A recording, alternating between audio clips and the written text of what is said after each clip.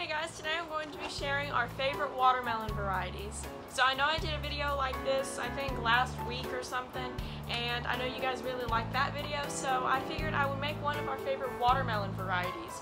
And I am enjoying making all of these gardening videos for you guys.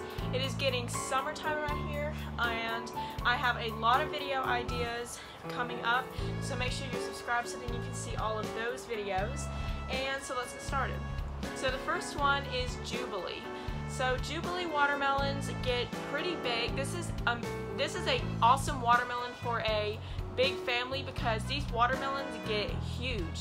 Now we grew one a couple years ago, I think it was 2022, and it was 66 pounds, and that is a big watermelon. But ours grew 66 pounds. We also had one that was like 45 pounds or something.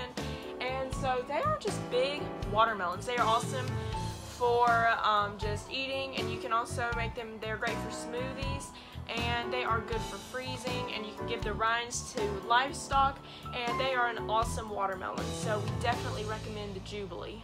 The next one is Sugar Baby. Now this one is perfect if you are like by yourself and you're just growing watermelons for yourself, because these are about the size of a bowling ball, so you won't be stuck with a ton of watermelon that you don't know what to do with. You can have a good sized watermelon that you can use. Sugar Baby watermelons are very sweet, and they have an awesome sweet flavor. They have a lot of water in them. They're good if you are dehydrated in the summertime because they have a lot of watermelons in them. I said watermelons. Because they have a lot of water in them, they're awesome for that. And they just have a wonderful sweet flavor. So that was the Sugar Baby. The next one is one of my favorites, or this probably is my favorite. It's called the Strawberry Watermelon. Now we grew this back in 2022, I think it was. We couldn't grow it last year because we didn't have the seeds, and I don't think we're going to grow it this year because I can only find these seeds at Baker Creek, and it's too late in the year to order in Baker Creek. It's already April, so it's too late unfortunately. But I wish we would have gotten seeds before April, but they are literally the sweetest watermelon. They have a dark rind on the outside of them. On the inside it is a bright red, beautiful flesh, and they are so sweet, and they are amazing for making sorbet. They're amazing for freezing, and these actually have a lot of meat in them, and it has less water in them.